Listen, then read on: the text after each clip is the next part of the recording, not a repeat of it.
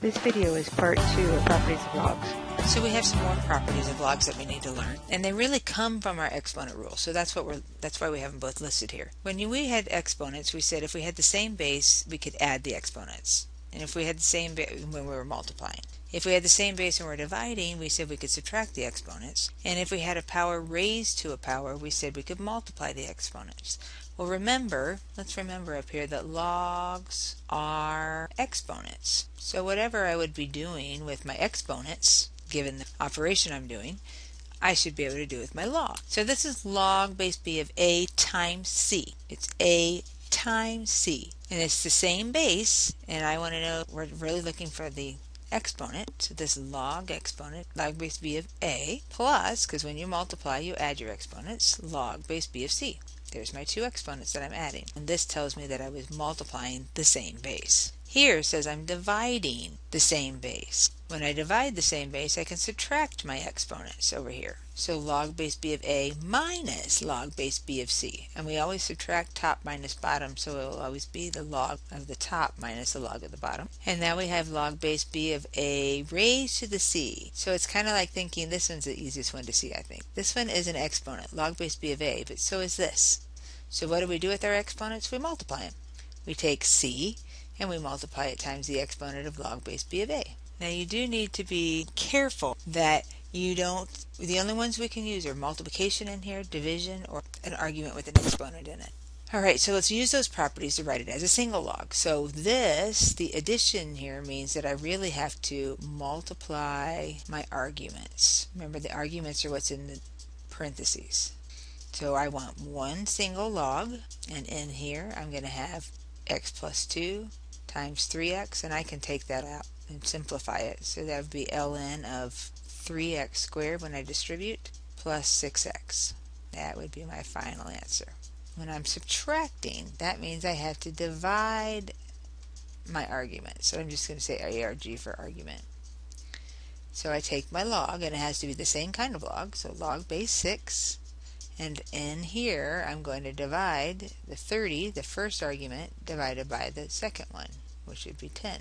And we can always simplify.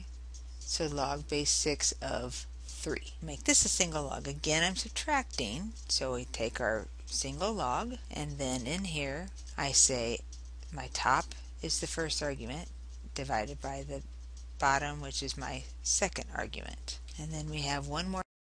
So we're going to multiply, and we'll have log base 9 of 2 times 15, or log base 9 of 30. That just takes some practice. So now we want to go the other way. We want to take the properties and use the logs. So we have a couple properties going on here. Remember, the first one was multiplication. So we have a times c, but we also have a raised to the c going on right here with the n squared. A times c said I get to add my logs. So I'm going to have a log plus another log. And I take each factor is a different argument, so m squared plus the log of n. You don't have to have these parentheses, I just like to differentiate. And then we have, so we've taken care of this property, but now we need to take care of this property. And if you refer back or remember, it says that my exponent can actually come out front, because I'm going to multiply my exponent of my argument times the exponent, which is my log. The log is the exponent. And then over here, we didn't have anything more to do. So 2 log m plus log n. What do we have going on here? Again, we have the a times the c, and we really have the a raised to the c. I want to remind you that a cube root of a is the same thing as a to the 1/3. Let's rewrite this then as ln pq to the 1/3. It's on the outside. Like if I had the cube root of x, I would have to cube that before I could start working with my x. So the order of operation says you have to take the exponent before the multiplying. So we'll take the 1/3 in front of the log first, and it's actually going to be times the log of this pq. And then we have to work inside to get that log separated because of the multiplication. So 1/3 ln of something plus, since it was multiplying, ln of something else. all in parentheses, and inside the little parentheses we put in our ln p and our ln q, and we're done. So we have a division, so we have a over b, and we also have that a to the c. So this means subtract my logs, and this means that we have to multiply, bring it out front. So I'm going to take it one step at a time. I'm going to separate this first. That's my subtraction. So ln of m squared minus the natural log of n cubed. Now let's take each one separately. ln m squared. Well, I've got that second property going on, which says bring that exponent out front and then multiply it times the log, which is another exponent. So 2 times ln m minus, and then again I have to bring this one out front, so 3 ln of n. We've got one more property that we like to use with logs, and that is the change of base formula.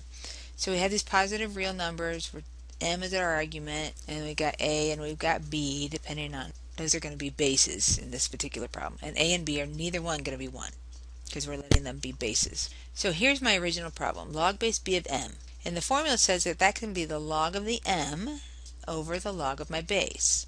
And the way I always remember it is the base is the subscript and the base is the bottom or the base of my fraction. So log base b goes on the bottom and the log of the argument goes on top. And the only difference between this one and the second one is to show you that you can go into any base you want to. So we can say, alright, I think we could go into a log because I can use my calculator with just log base 10 or common log. But what if I wanted to use a natural log? That would be acceptable too. That's the log we're choosing, or base that we're choosing to go to. So we just take the natural log of m divided by the natural log of b. Remember, you got to take the same kind of log, and this m and b are always going to be in that order, the argument over the base. And then the third one here is just saying, okay, what if I want to go to some totally different base? Maybe I'm in base 2 and I want to go to base 5. Same thing. You choose the base that you want for your log, and then you take the log with that base to the argument, or the log with that base to the base. We're going to say that y is equal to that log base b of m. And now we have b to the y is equal to m in exponential form. So when we write it as a log, and we want to go to base a, then we can take the base a log of both sides. So log base a of b to the y is equal to log base b of m.